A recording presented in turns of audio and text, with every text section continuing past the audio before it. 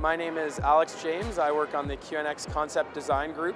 Here at CES 2016, we're showing off a collaboration between NVIDIA and QNX.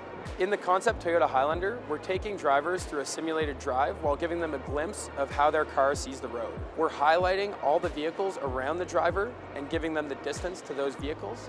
That information is then relayed to them through the instrument cluster so that they can detect oncoming collisions and take evasive action.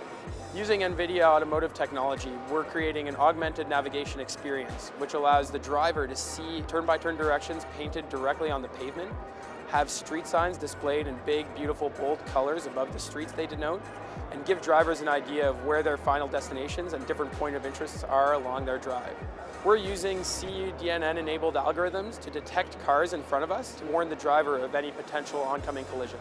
These demonstrations we're showing here at CES with the collaboration between QNX and NVIDIA show that this technology is ready for deployment in widespread vehicles.